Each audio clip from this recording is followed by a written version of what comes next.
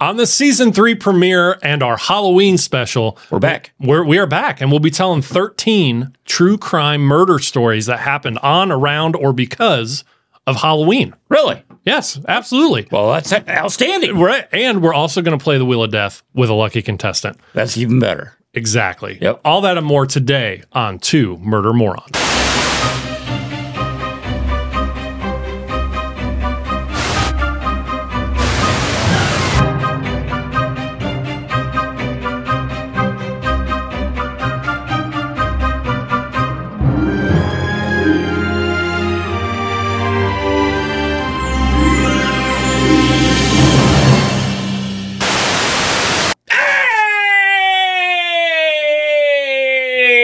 What's up? We're back. We're back. Hello. Season 3, baby. Where were you? What do you mean, where was I? 1, 2. Hey, your scream was so intense. I was so entertained and enthralled by it that I couldn't look away from you. I lost track. Okay, I get it. All right, yeah. We're back. We're back. Hello. We're back, everybody. Welcome to 2 Murder Morons and our very special Halloween special. Yes, as you can tell. As you can. We're dressed up. As you I'm can wearing tell. this fake ass sling on my arm. Is it because fake? it's not fake. Oh my God. That sweatshirt and hat, it works out perfect It because it does. looks like your arm is the bleeding thing that's I know. sprayed all over you. Yeah, well, it was, at one time. I'm in this thing for like 8 weeks. I don't know. Maybe longer. Who knows? So can you guess what I'm supposed to be? Chameleon. A chameleon. I know who you are. Beetlejuice. I think you should wear that every show. Just This, the wig. Just not wig. the full. Yeah, no, just the wig. Just have this on and never reference it again. Just wear it every show. All new viewers are like, why is that guy wearing that crazy ass? Exactly. Hey, I think it fits you. hey, might work. I think it looks good on It you. may keep people enthralled long enough to check it might, out. Yeah. Yeah. Yeah. Well, just gives you like I don't know. It's just keep it. Keep it. Keep it. All right. We'll go with it. We got to get some disclaimers out of the way real quick. Oh, Lord. Here we go. First of all, we are a true crime podcast, but Yeah, we are. We like to introduce our own little sick, twisted sense of humor in there as well. But please know we try to never make fun of victims or victims' families. Mm-hmm. This is, if we do make fun of anybody, it's more about the idiots who commit these crimes. Or the cop, law enforcement, the whole. Somebody who screws up or something like that. Whatever, but nothing against the family. But so if you're not cool with the mix of true crime and comedy a little bit, then turn away now. Yeah, and we're not true comedians. We're just, I'm a smart ass. I'm good at ad lib. I think it's pretty clear to everyone watching we're not professional comedians. I get that. But I just want to let people know. Because I don't want to be like, God, man, I'm never going to go see these guys. Right. Yeah. Exactly. You don't have to worry about us showing up somewhere. Yeah. The other thing, if you're listening to us right now and you're wondering, why are these guys talking about their costumes? I can't see them. It's because primarily we are a video podcast, and you can check us out on YouTube or Spotify for the video version. Yeah. I am, what's it say?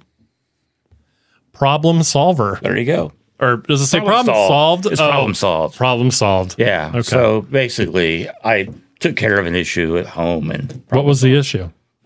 Just issues.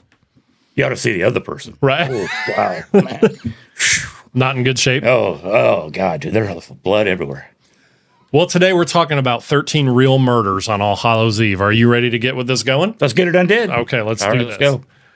Okay. Are you running you're running the show. You're the captain of the ship. Let's go. I am? Okay. Well, I wanted your approval, Hey. You're kind of like a dad to me. No, let's go. Okay. All right. So this story is called A Row Over a Missing Bag of Candy Ends in Murder. So you could forgive a 5-year-old becoming enraged after losing a bag of trick-or-treating sweeties and throwing a tantrum, right? Yeah, I get it. But a 55-year-old?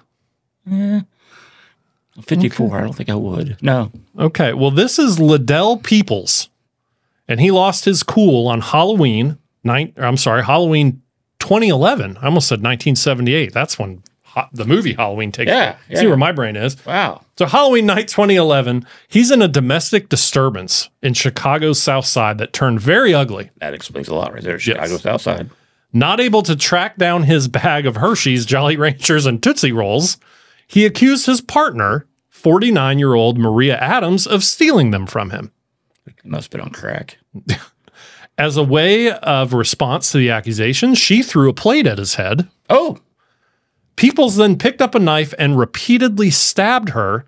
She died in the hospital, and he got 30 years in prison. Good. Literally over some sweets. But dude, we've seen it worse. I mean, people have been killed for $1. That's true.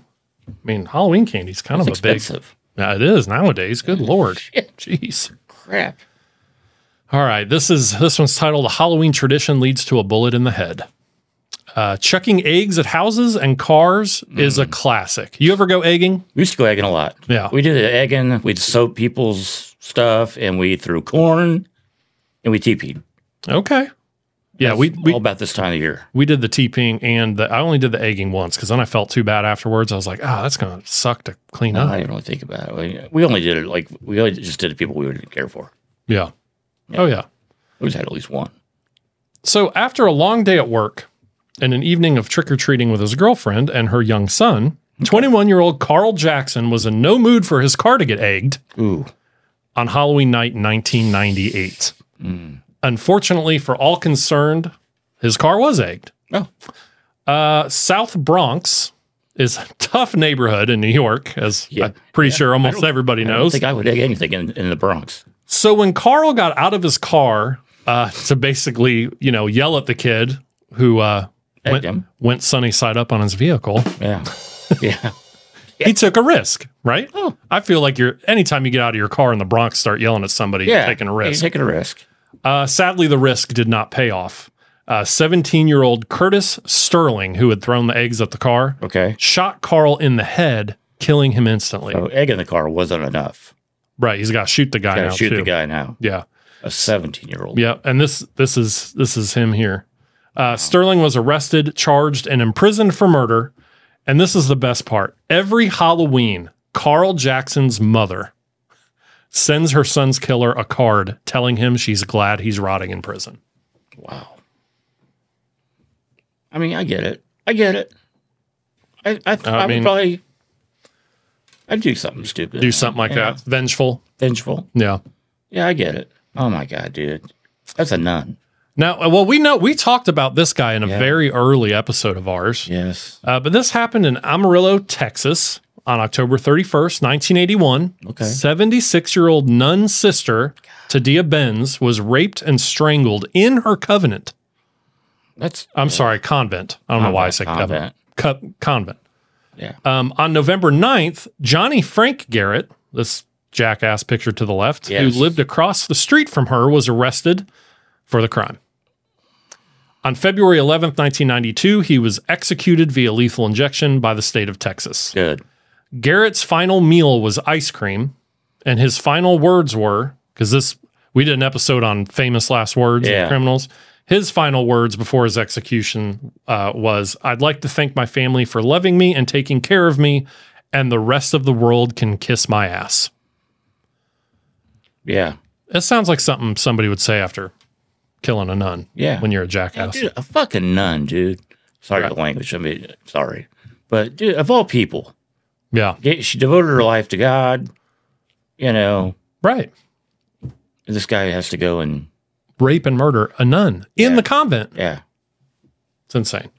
Yeah. He should have been shot. Yeah. He had court. We're calling this one a Halloween House of Horrors.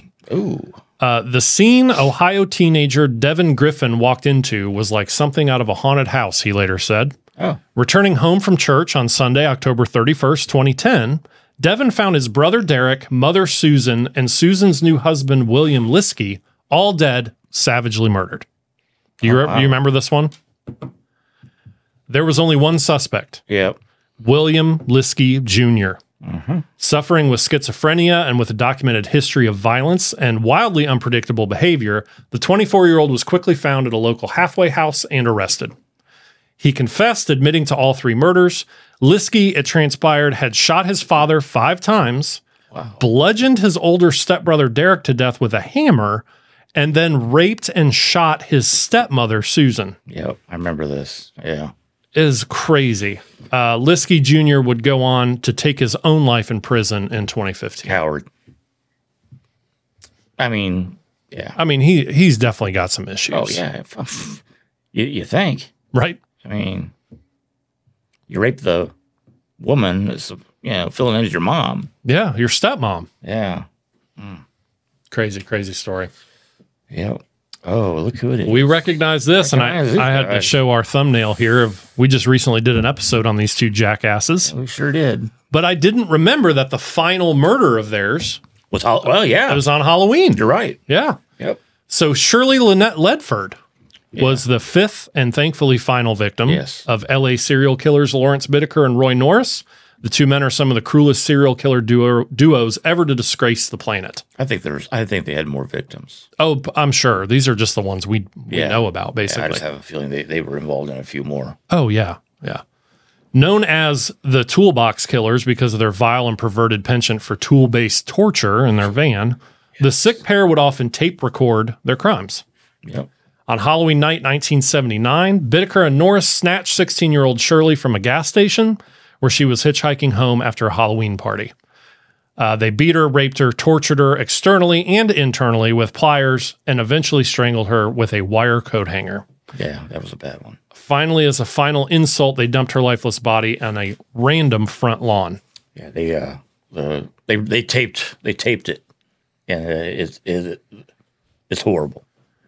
Oh yeah, listening to the audio. Yeah, it's. Yeah, I only listened to maybe a 30-second soundbite. It was enough.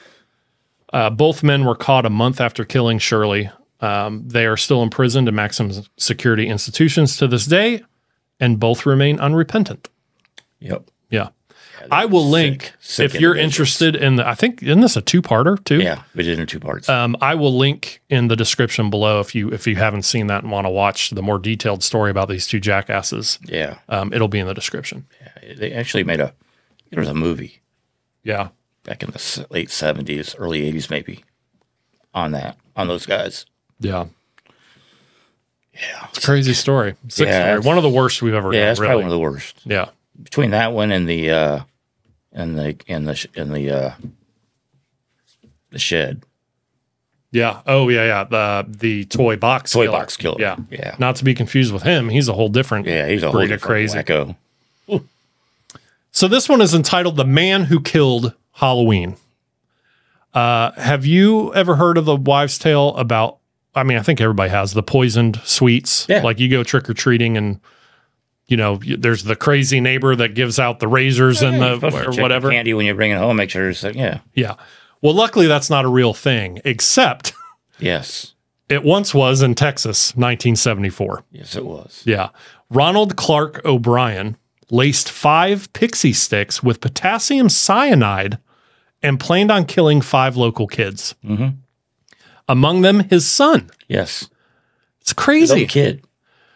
Why, you might ask? Well, the plan was to blame the poisoning on a neighbor, see him imprisoned, and O'Brien could collect the insurance policy he'd taken out on his young son. Yep. Telling you, man. That's sick, dude. Yeah. Your kids. Yeah. Kids. So 11-year-old Timothy ate his cyanide-filled sour candy on his dad's suggestion. Can you imagine giving your own kid cyanide? No. It had enough poison in it to kill 2 people. I spayed my kid once. I felt bad doing it. Yeah. Oh, yeah. I mean, yeah. Shit. That's a whole nother level. Yeah. Within an hour of eating the lace pixie stick, he was hospitalized and declared dead. Luckily for the other 4 children, fast-thinking and acting local detectives, thank God, figured out what had happened due to the smell on young Timothy's breath, and confiscated the other pixie sticks before they could be passed out and consumed. Oh, thank God. Right? On the 31st of March, 1984, Ronald Clark O'Brien, dubbed the Man Who Killed Halloween, he did, basically, was put to death by the state in Huntsville, Texas. As the liquid chemicals entered his veins, a baying mob of 300 locals shouted, "Trick or treat," and threw hard candy at a small group of anti-death penalty protesters. Wow. Can you imagine that scene?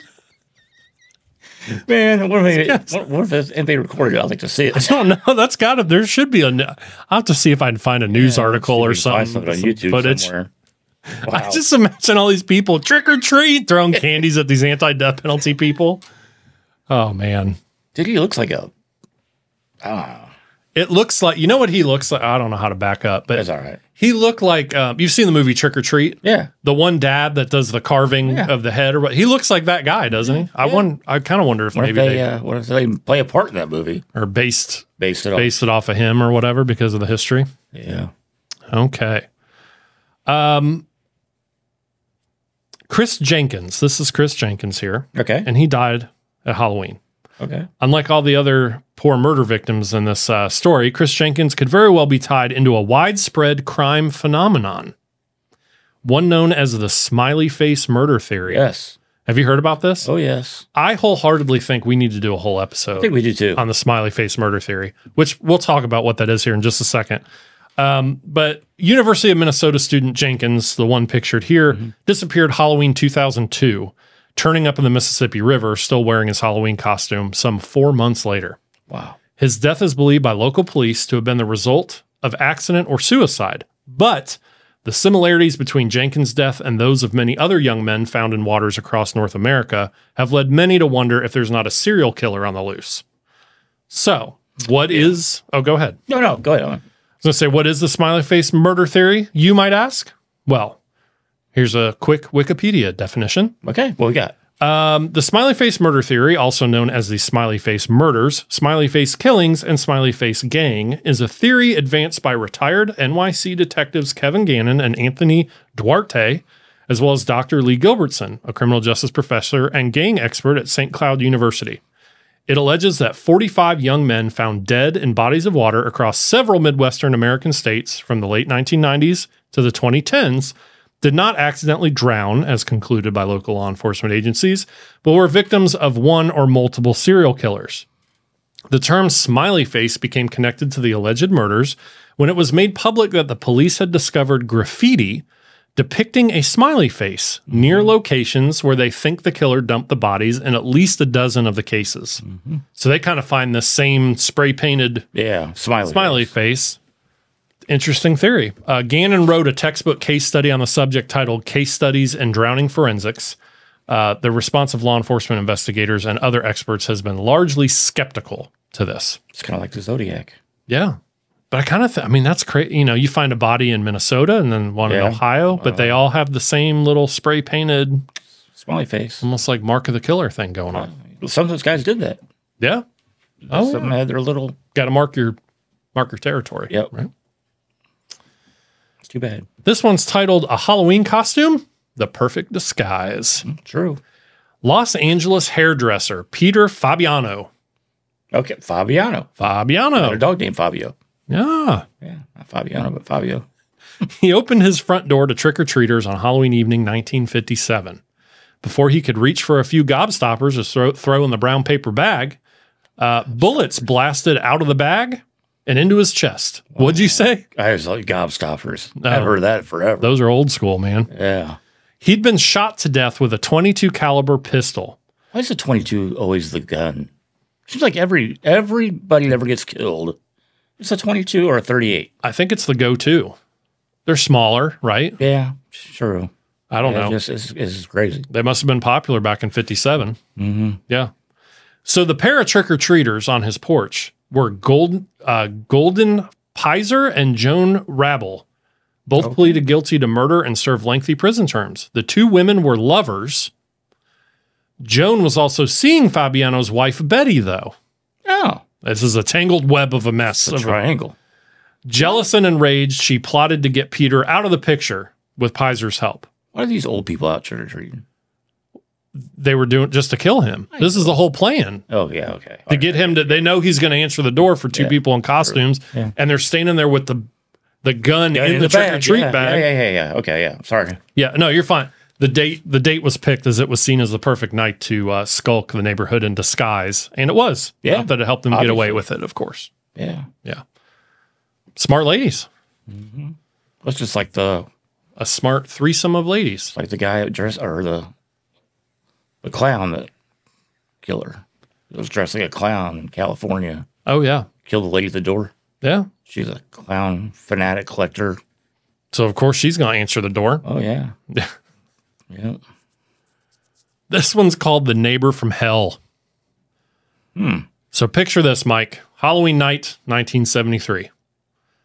Okay, you picturing it? I'm picturing it. The city of Fond du Lac, Wisconsin. Okay. Fond du Lac. 9-year-old Lisa French, dressed up as the littlest hobo, Okay. went trick-or-treating. She only got next door. That's as far as she got? Literally the next door neighbor. Dear God. That neighbor, Gerald Turner, pictured here, Yeah. opened up, took little Lisa into his home, and shut the door behind her. Dear God. Literally like a movie. Turner then raped and killed her, stuffing her tiny body in a plastic bag and dumping it in a nearby field. So her parents weren't with her. I guess she was going out on her own trick-or-treating. I don't know what's up with But that. they knew the first house she went to was next door. Right. Yep. Wow. As of 2018, the Halloween killer has been eligible for parole, but the state continues to refuse his release. Thank God. Their I think I would continually. right. Yeah. Their argument is that he is, quote, a sexually violent person and should not be released back into society. Yeah, he is. Yeah. And that's probably not his first victim. Probably not. I'm telling. He looks like a chomo. Yeah.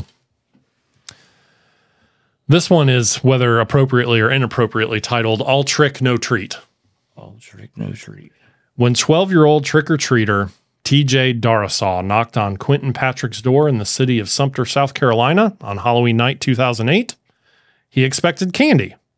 What he got was 29 bullets through the front door from a fully automatic AK-47. Holy shit. 11 of those bullets hit him, killing him instantly. Yeah. Yeah. The poor kid's dad and younger brother were also hit, but pulled through and survived. So they were out there with him. Yeah, they were. So it's his dad and the dad's two sons. Wow. He's killed instantly. The brother and dad are both injured, but they make a recovery. Wow. It turns out that Quentin Patrick was a convicted drug dealer that had upset a rival gang of dealers and was fully expecting retribution. What he got was blood on his hands and 30 years inside prison. He should have been put to death, man. Like, he's not realizing it's Halloween and people are probably going to be ringing his doorbell. You got your porch light on. What would you expect? So the first time someone rings it, he just opened up. You think you would think people are coming to kill you are going to ring the doorbell? Right. They're not going to ring the doorbell, dude. Yeah. They're going to kick the door in. Exactly. Yeah. God damn, dude. Oh, hey, here's a winner. You recognize this guy? Winner, chicken dinner. Here we go. This is the son of Sam. Yep. So this is interesting. David Berkowitz, also known as the son of Sam, responsible for New York City's 1977 Summer of Sam Reign of Terror, right? Right. Is a man who knows murder. He sure does. Arguably so. Yep. He certainly knew about the murders of Ronald Sisman and Elizabeth Platzman, and in advance. Okay. How, you might ask? Well, I feel like I've done that numerous times this episode. You may ask? While Berkowitz didn't plan and kill the Manhattan couple, he was in jail when he predicted their Halloween 1981 deaths. oh, Yes. Apparently he's psychic too. it's been said. So how did he know that they're going to be shot in the head, execution style? Well, he had long since claimed that he was only partly responsible for the killings attributed to him. Berkowitz says that he was part of a satanic cult and that Sisman had a video of one of the Son of Sam shootings that was going to make its way to the authorities. Oh, yes. So the cult killed him to protect themselves, which I'd say this is a very good argument that there is more than just him. Yes. So is there any truth to the rumor? Well, one of the greatest books of crime nonfiction ever, Maury Terry's The Ultimate Evil, argues in great detail that there is some truth to this. I could believe it. Which, you know, obviously the full truth will probably never emerge. No. But how else would he know? Unless there is a cult of people doing this stuff. Well, plus, I mean, he had a following. Could have been a follower. All those guys have a following.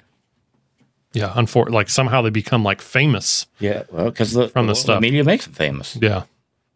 But it's weird. Like I get we're doing a podcast right now, and in a way we're talking about a famous You're right. a famous person. But where I fail to make the connection is how do like there's a female watching this and they're treating us talking about him as if he's a rock star or you know what I mean? Yeah. You would just think everybody's disgusted. Well, there's women. I mean, I worked in a prison a long time ago, and seeing the type of women that come in and visit these guys, and you'd be amazed. Yeah. You know what I mean? I couldn't even score chicks like that. You know what I mean?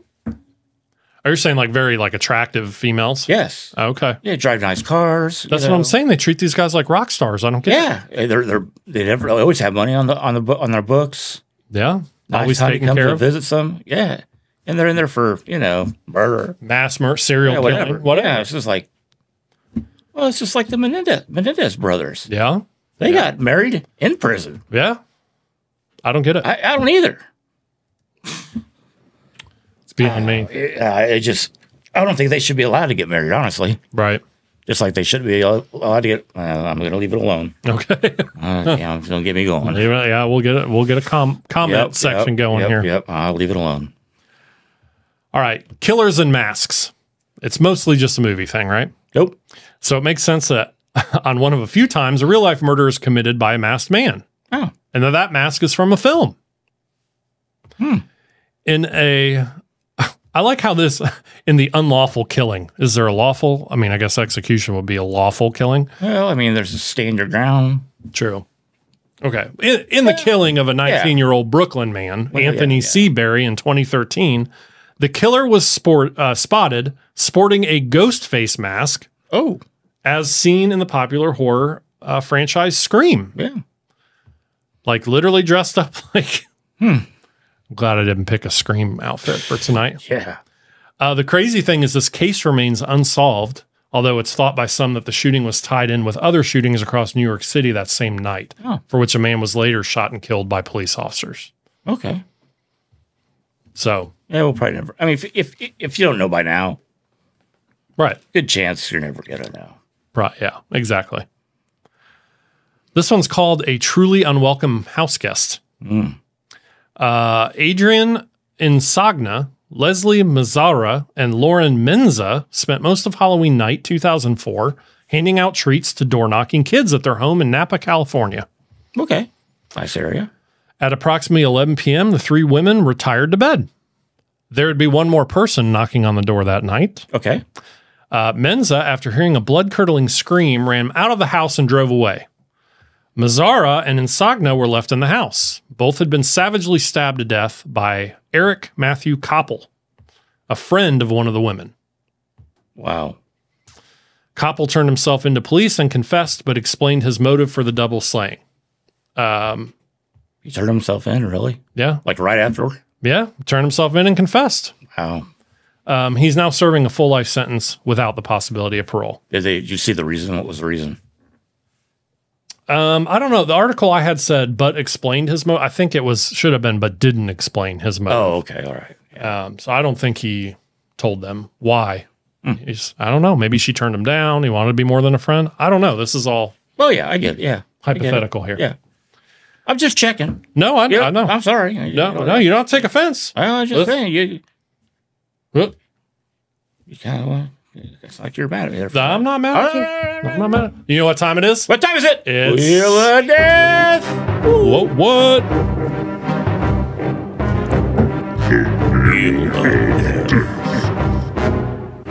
All right. Let's get the bucket of doom.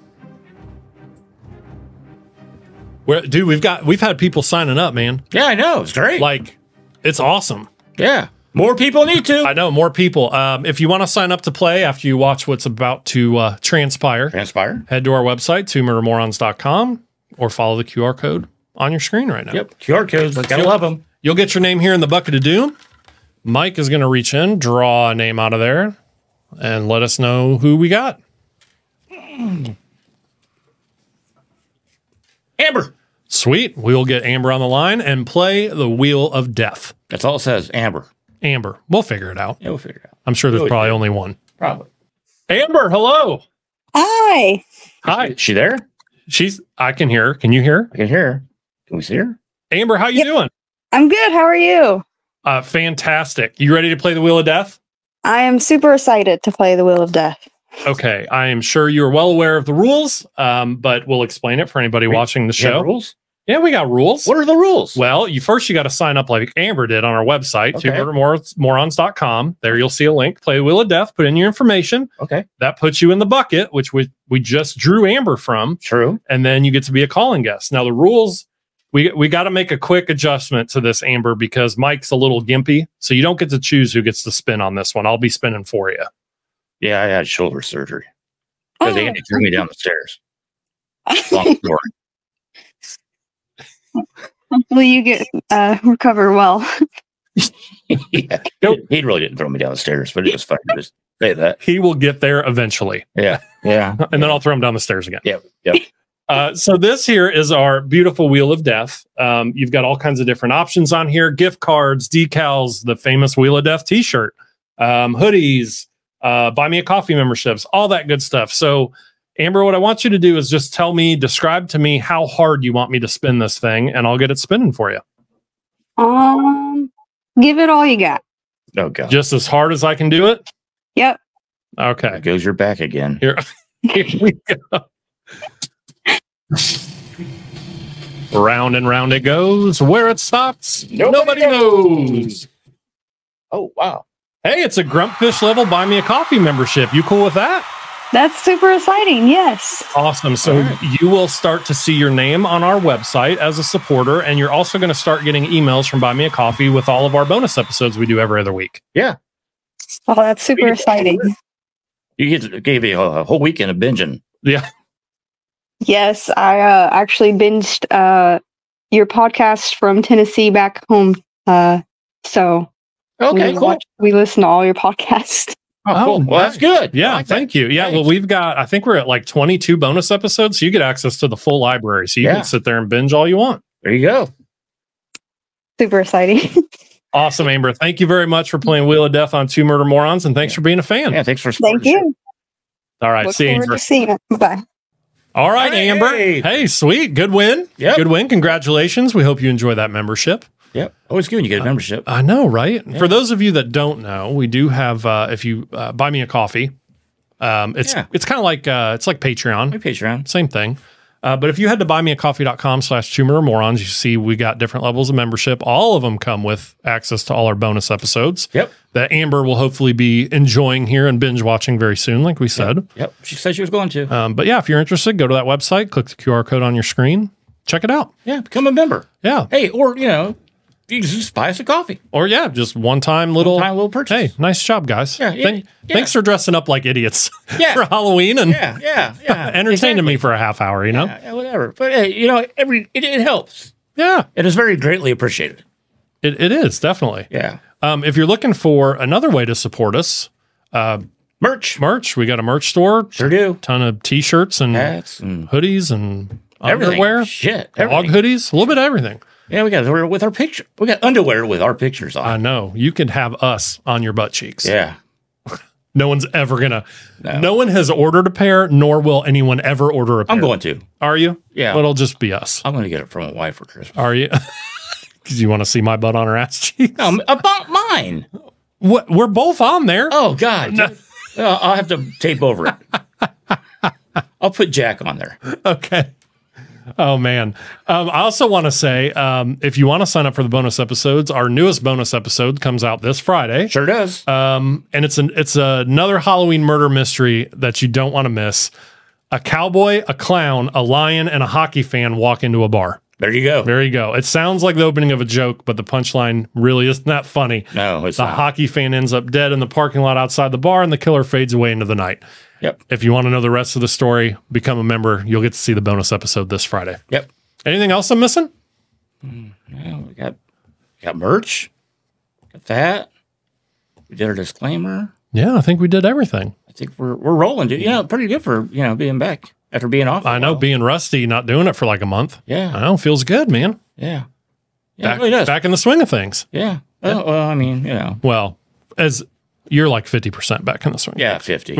Yeah. Physical therapy today. I'm 50. Okay. Back up to 50%. Yeah, maybe. Hey, as long as you can sit there and talk, man, we're good. I know. You know? Yeah. That's the best part about this. Dude, I could have done it the day after I had my surgery. It's not like we're playing basketball or anything. We could have recorded a show that day I had surgery. Dude, that would have been amazing because you were not yourself. They wouldn't. I couldn't wake up. Yeah. Good Lord. Jesus Christ. Well, thanks for tuning in, everybody. Have a very happy Halloween, and we'll see you guys on the next episode. Yeah. Bye, everyone. See ya.